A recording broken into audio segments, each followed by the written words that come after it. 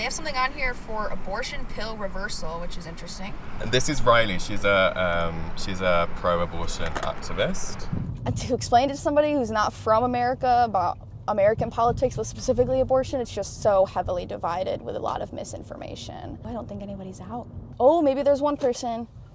I see somebody, they have a sign. Oh, yep.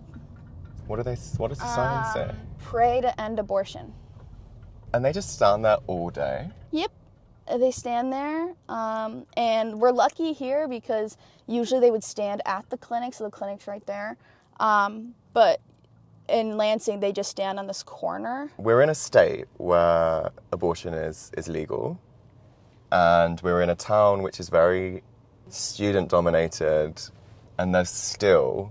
You've still got anti-abortion protesters, basically on campus. Yeah, and we're lucky to have them be tame. Yeah. What kind of interviewing are you doing? Do you want me to say? Yeah, I don't care. And this is Riley. She's a pro-abortion activist. Oh,